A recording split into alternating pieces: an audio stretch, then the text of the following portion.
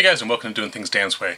So today I have just a fun little quick thing here. My wife has a complaint about this type of dryer where you pull out this guy and you clean it out. Okay, that's great and all. Okay. But if you look down inside here, take a look. There's all kinds of dust and debris and stuff down inside here that it does not come out when you pull this guy out. So how do you get deeper in there? I mean, the instructions say it's even a fire hazard to have excess lint around. So in this case, what I'll show you really quickly is it just takes a couple of screws from the inside to pull apart the mechanism here to give you much better access to the inside of your dryer. So let me show you that. This is Doing Things Dan's Way.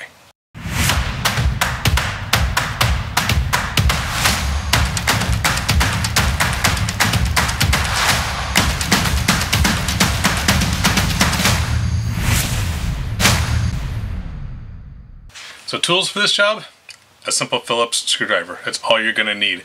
And a little bit of dexterity because you're going to have your head inside here. So let's switch to a camera angle inside. Well, hey there, how's it going? Okay, so this will be a little bit different and my voice is going to sound very different in here. This might be almost like a shower experience with a nice low end. So what we're going to do is get all access to this screw, these two screws, and this screw right here. And that'll show you how to pull these pieces off.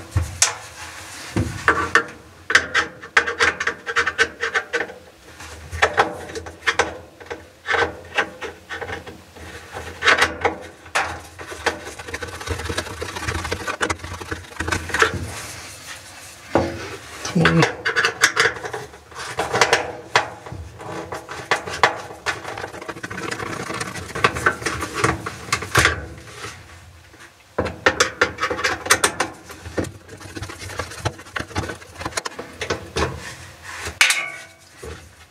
And one last one.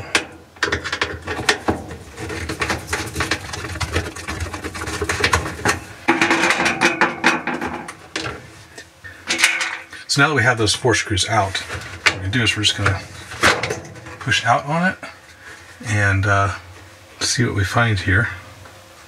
Now the screws are still in. I'll go ahead and take those out.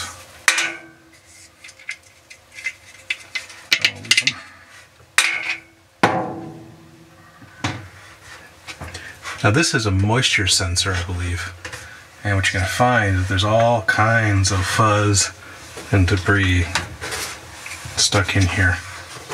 And look at all this.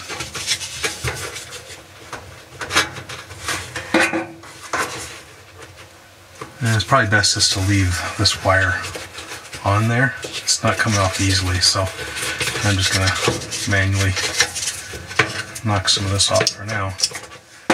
This is the fun part. This here, kind of lift up on it, and this comes away.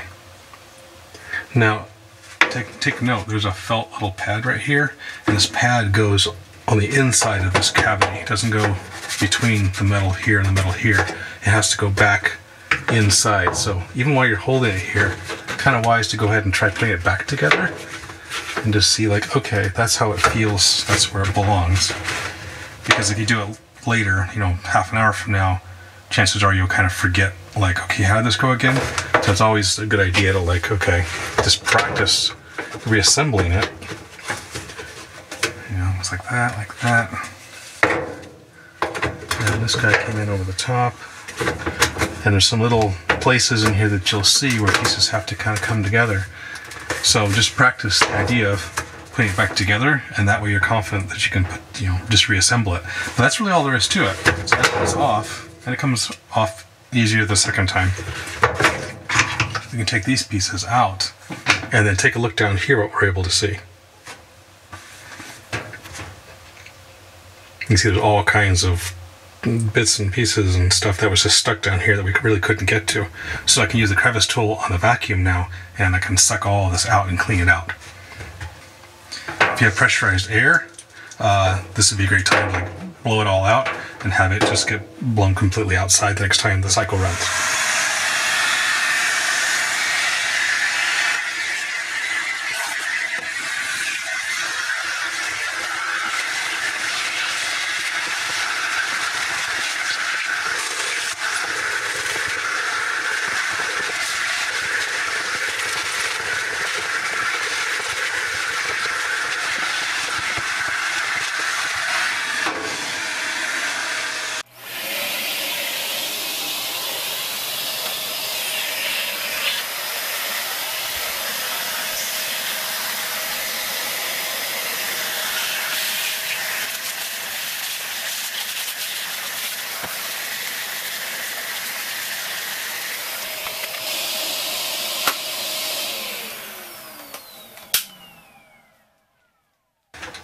Okay, and that's that.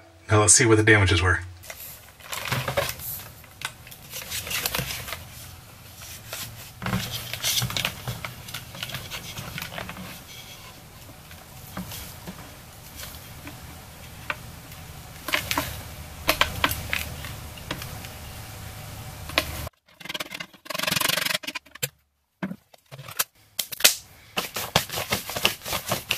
Okay, so now that we're all vacuumed out, let's put this back together again.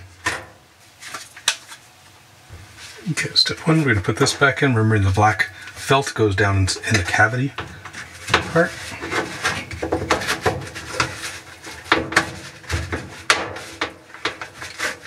And this little wire needs to be, this wire needs to be loose right here. Okay, and then this guy goes right about there, but we need to get the other part in first here.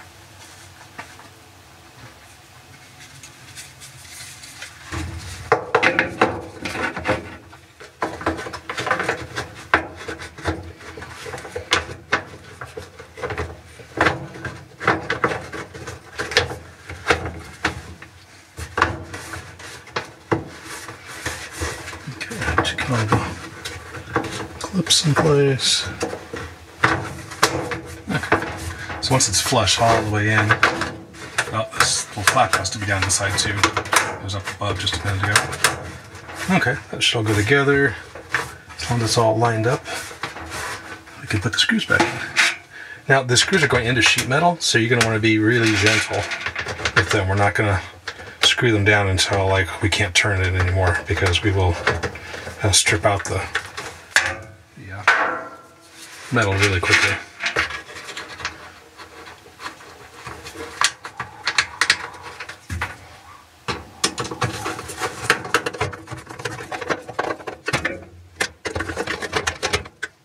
So I'm going to gently just get a little tight until they're snug.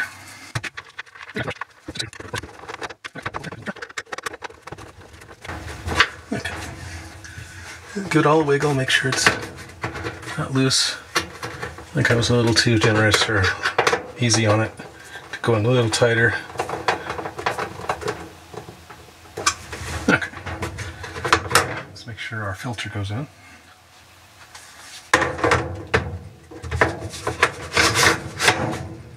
And that's that. We'll see on the outside.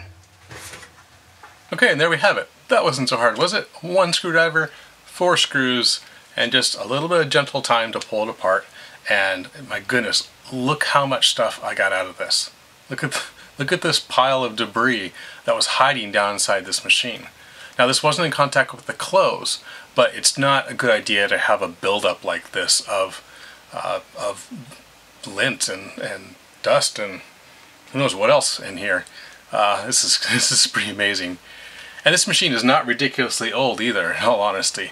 6 or 7 years at most. So you can see what kind of buildup gets past even this filter, which is really surprising. So anyway, that's as easy and as hard as that is. I mean, it literally took longer for me to record this video and set up the camera than it took to do the job.